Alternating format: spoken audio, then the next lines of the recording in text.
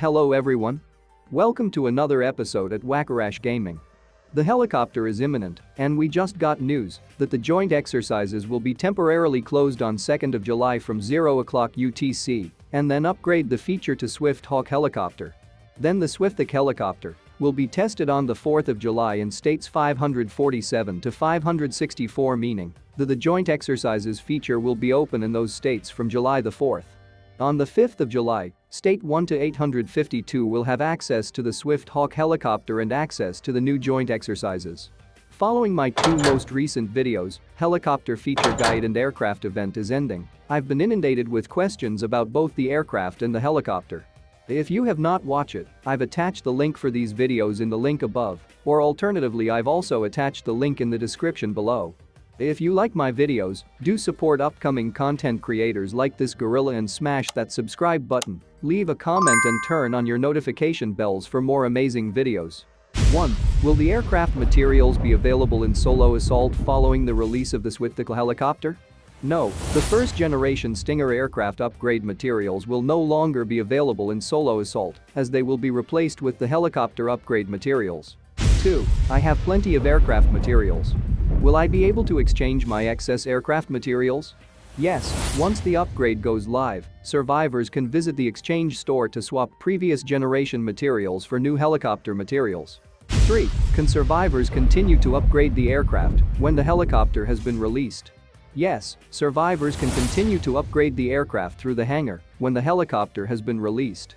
4. I have not yet completed the Solo Assault missions for the aircraft. What will happen to my aircraft Solo Assault missions? The progress in the Solo Assault will be reset.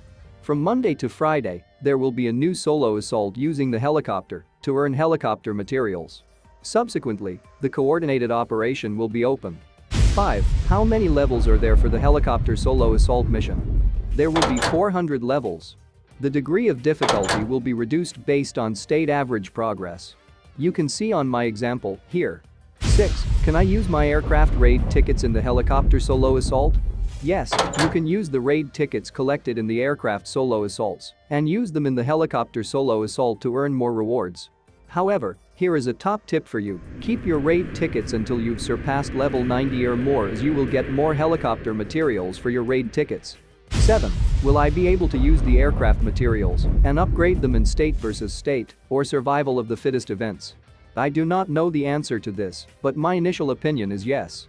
This because I feel, based on previous experience, King's Group has a tendency to copy and paste the codes associated with materials. However, without an official answer, please take this approach with some caution. 8. When can I use helicopter materials in events?